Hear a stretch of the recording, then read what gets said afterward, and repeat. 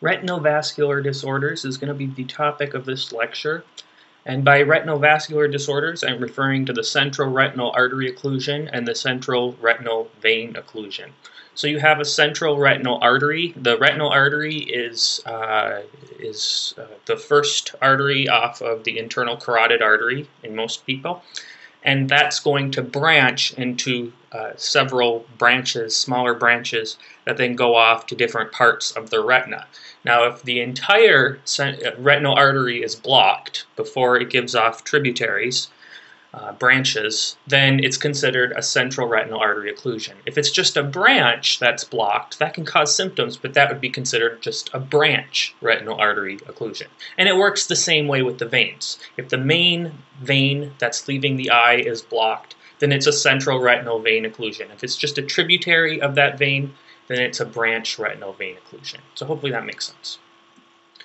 Okay, so the central retinal artery occlusion is an occlusion of the retinal artery. As mentioned, it's the first artery coming off of the internal carotid, and it presents as a sudden, profound monocular loss of vision without pain or redness. So this is just like having a stroke to the eye. And about 1 to 2% of patients will present with bilateral CRAO, but that's pretty unusual. The incidence is 1 in 10,000, and the average age of onset is in the 60s. So this is a disease of the elderly. However, if you do see this in somebody who's in their 30s or 40s, you should be highly suspicious of something like a thrombophilia. In many cases, the patient will have a history of giant cell arteritis, whether that's diagnosed or not diagnosed. That's also called temporal arteritis. And this is a big risk factor for central retinal artery occlusion. So that branch retinal artery occlusion, as was mentioned, I'm not going to spend a whole slide talking about it, but this is just a similar process due to similar causes, but it's a smaller clot and it affects a downstream vessel, and so it doesn't affect as much of the retina as a central retinal artery occlusion.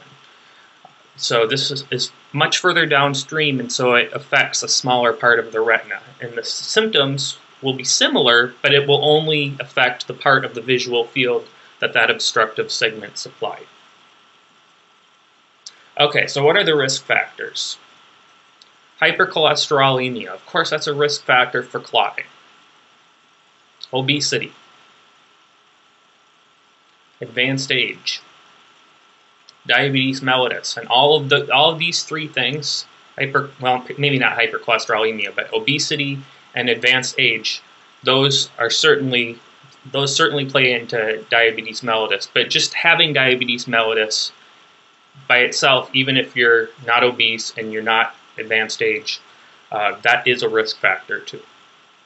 And then temporal arteritis is a big risk factor for artery occlusion. And so what is temporal arteritis again? I addressed this in a different lecture in the medical section, but temporal arteritis happens in people 55 years of age or older. It involves a headache, scalp tenderness, and thickening or tenderness of the superficial temporal artery. And you should be able to feel pulse over that artery. And it's right over the temple. If you feel your own superficial temporal artery, if you feel your temple, you should be able to palpate that artery. Patients with temporal arteritis, they usually have this inflamed, firm cord, and you can't feel the pulse because the artery is so inflamed. So what does this lead to? Especially the hypercholesterolemia, the obesity, the diabetes, and the fact of being old. Those all can lead to or increase your risk of carotid artery stenosis and of atrial fibrillation because of small undetected heart attacks. And those things, carotid artery stenosis because you're gathering plaque, and atrial fibrillation because you can develop a clot because of a lack of appropriate contraction. Both of those things, you can develop a clot or release a plaque. And that can be the embolus that's needed that can go into the retinal artery. And so this is how central retinal artery occlusion, and if it's a smaller plaque or a smaller clot, that's how a branch retinal artery occlusion can happen. Other risk factors include congenital or acquired thrombophilia. You can acquire thrombophilia by taking birth control pills. And so those would be something you would look for in younger patients who don't have these risk factors. And there's other risk factors in addition to these, but these are some of the most common that you'll see.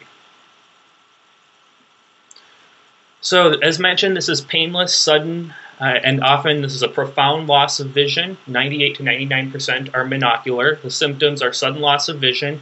Acuity is typically worse than 2200, which is the cutoff point for being legally blind. And a lot of times they won't even be able to tell you how many fingers you're putting up in front of their face, even if you get really close. There may be some preservation in the temporal field. I'm assuming that's because there may be some additional circulation coming from somewhere else, but I'm not exactly sure. But the literature does say that there may be some preservation in temporal fields, and that is certainly the case. So some of the things you're going to want to know from the patient, or at least know on the question that's going to help you with the diagnosis, is how long have the symptoms been present. Usually when somebody loses their vision, they're going to get to the ER as quickly as possible. You also want to know if they have any past medical history of ocular problems. You'll want to know if the patient has a high cholesterol, if you ask the patient that, or if you look at their charts. Do they have a history of diabetes? Certainly both of those would increase the risk of this being a central retinal artery occlusion. And do they have any history of stroke or TIA? That would lead you to believe that perhaps there's a carotid artery stenosis. And that's a big contributor to retinal artery occlusion. Now, I just want to, right now, differentiate central retinal artery occlusion from something else, which is called amaurosis fugax. And with amaurosis fugax, you get a temporary loss of vision that usually lasts a few minutes, and then your vision comes back. With central retinal artery occlusion, you have a loss of vision and it stays, at least until you get treated. On physical examination, you want to document their visual fields and then get their visual acuity, even though it's probably going to be 2200 or worse, just to compare it to baseline and document it on the records. Look for signs of temporal arteritis, especially in older patients, because that contributes, it strengthens your diagnosis. You should also check their pupils for an afferent pupillary defect, or the Marcus Gunn pupil. Auscultate for a carotid bruit, and then auscultate the heart for murmurs, and especially an irregular beat, which can be consistent with atrial fibrillation. For diagnosis, you'll want to get routine labs, and that's great, but all patients with acute loss of vision should be referred to ophthalmology for a formal ophthalmoscopy, highlighting the fact here that CRAO, as in a lot of cases of vision loss, cannot be diagnosed with a simple handheld ophthalmoscope. You'll need to do a dilated exam and have the optometrist use their equipment.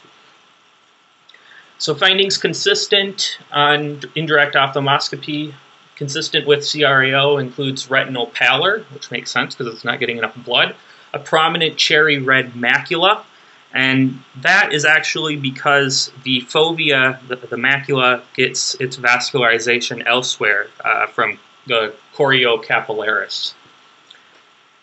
And then attenuated arteries may be present, as well as a boxcar appearance of veins. But what you're really going to notice is the retinal pallor and the prominent cherry red macula.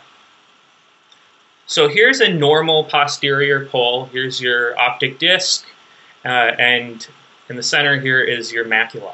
Now the macula is red, but it's a lot different in comparison than when we see the retinal artery occlusion. So here's an example of a central retinal artery occlusion, and as you can see, there's pallor here. This is much more pale. Now, every ophthalmoscope uses slightly different lighting, but you can see that there's a much more contrast between the macula and the rest of the retina, whereas here, the macula and the retina weren't as contrasted. You also see that you don't have a whole lot of vasculature around the macula, whereas on a normal visualization, you do have vasculature around the macula.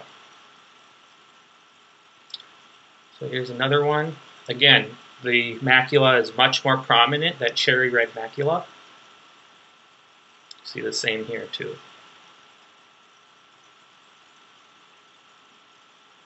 So this is a branch retinal artery occlusion. So you can see that it's normal on the top here, but it's abnormal on the bottom. If the rest of the retina was like this on the bottom, then you'd have a central retinal artery occlusion. You'd be able to see this macula very distinguished from the rest of the retina, but it's only distinguished from this retina here on the bottom, which is the diseased retina that's not getting enough blood. And then here's another one here, above the macula. So the treatment, the patient is going to need admission through ophthalmology. The treatment is going to be under the guidance of an ophthalmologist, so I don't expect ever you'll be required to know how to do this or exactly how to treat them in the ER or as an internist or even as a surgeon. But you do need to know that they need to be admitted, and it's worth knowing some of the things that that ophthalmologists use. So presently there's controversy in the exact management for patients with CRAO, but most ophthalmologists agree with some basic principles. So high concentration inhaled 100% oxygen, that's something you can start in the ER. So that's something you should know. IV acetazolamide, IV corticosteroids, those are done, the IV corticosteroids are done to reduce the inflammation, and that is expected to help with maintaining vision, reducing the inflammation. And then treatment of the underlying cause. As the internist, this is going to be your concern, finding and treating the underlying cause. All right. Some ophthalmologists use intra-arterial thrombolytics, and they inject those thrombolytics into the retinal artery system. That's not universal, but this has been shown to be effective by the EAGLE study. So you can look up more on that if you want. But high concentration inhaled oxygen, acetazolamide, corticosteroids, and treatment of the underlying cause. So upon diagnosis, it's going to be your responsibility to work the patient up for underlying causes. These don't just happen on their own. So the patient will have something wrong with them that put them at predisposition. All patients, regardless of their age, should get a carotid artery duplex ultrasound. They should get an echocardiogram to look for atrial fibrillation or any other kind of abnormality, valvular abnormalities that can gather clots and then release them. They should get an EKG, routine labs. That's usually done anyway when you're first investigating the patient.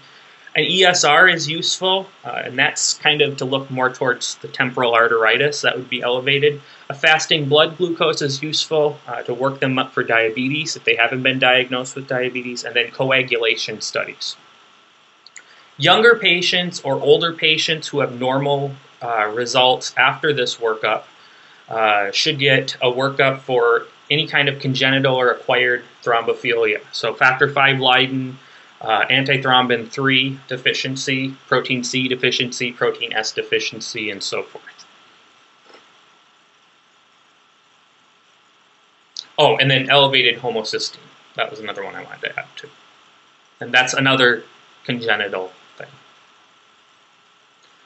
Older patients should follow up regularly. Patients with CRAO have a 56% mortality rate within 9 years, and that's compared to 27% in age matched patients who have never had CRAO. So that's a big deal when you think about it. Somebody who's older and has the same, let's say you got two twins, and one twin develops a CRAO and the other twin doesn't. that twin that developed the CRAO is 2 times more likely to die within the next 9 years. And that shows that it's likely due to the fact that there's some level of increased thrombosis.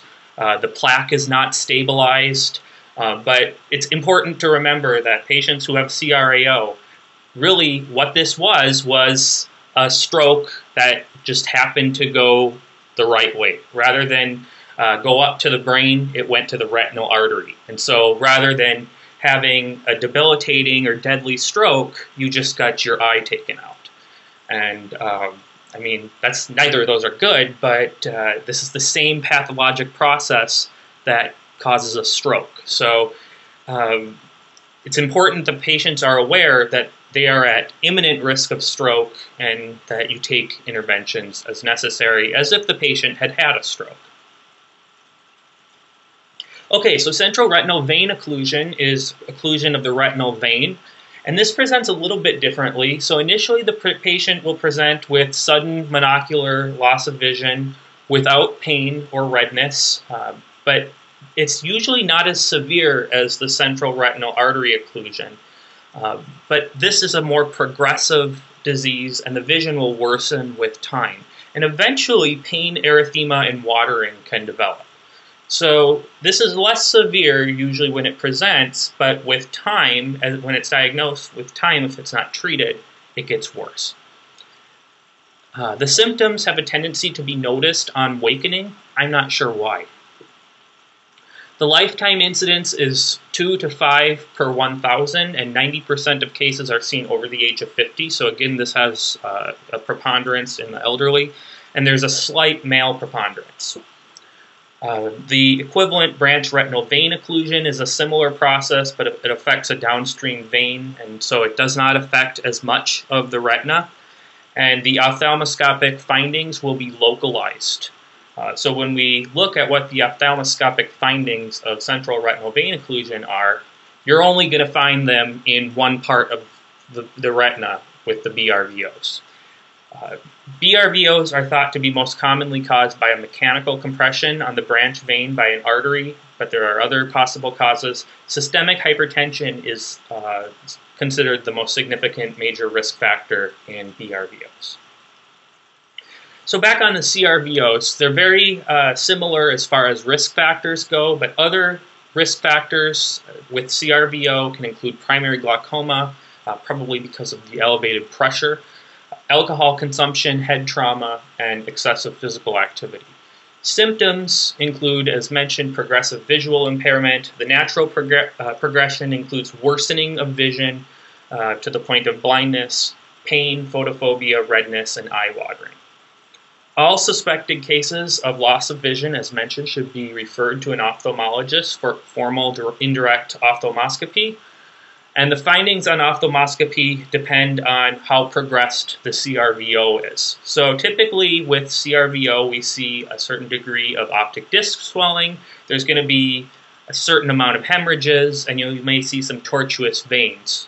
But as it progresses, you're going to see a more swelled optic disc. You're going to see more and more and larger hemorrhages, and a lot of times the hemorrhages get in the way to where you can't see the veins, even if they are tortuous. So I'll show you some examples. Further tests to evaluate the CRVO include fluorescein angiography. When to do this test is at the discretion of the ophthalmologist. So here is a case of what would be considered early CRVO. You can see there's some hemorrhaging here on these early veins. And then you also have this tortuosity.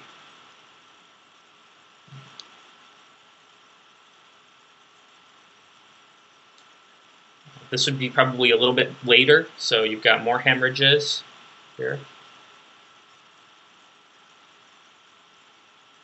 And this is much later too, because the hemorrhages are much further out.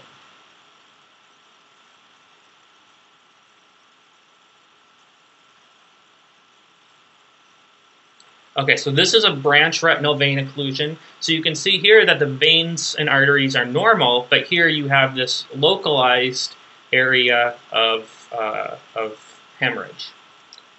So this was found to be a branch retinal vein occlusion. Here's another one. Now just looking at the results of an ophthalmoscope isn't going to tell you what the disease is. You always have to include it in the clinical picture of the patient. Any radiologist would tell you that. But with a patient with consistent symptoms, this is certainly a branch retinal vein occlusion, as is this.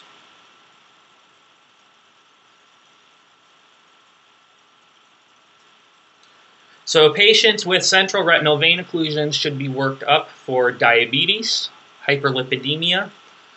So both of those are easy. You can get them in the morning, get a fasting blood glucose level, get a lipid panel. They should also be worked up for thrombophilia markers such as factor V Leiden, protein C, etc., and then be worked up for an elevated homocysteine.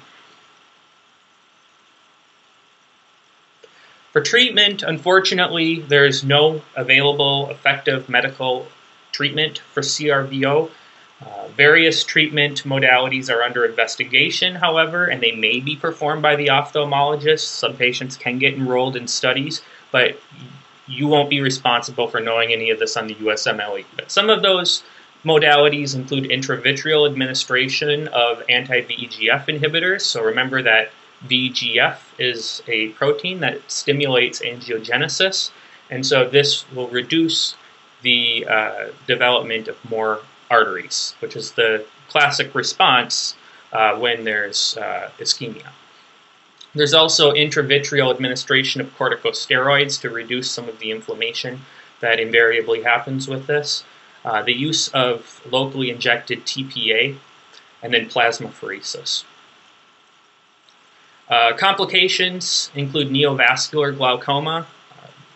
Panretinal photocoagulation can be performed either prophylactically in CRVO or as soon as there's signs of neovascularization. And macular edema is another complication for that. Laser photocoagulation can be effective, but only if it's due from BRVO. It has not been shown to be effective in CRVO. So if you have any questions, feel free to leave a message below.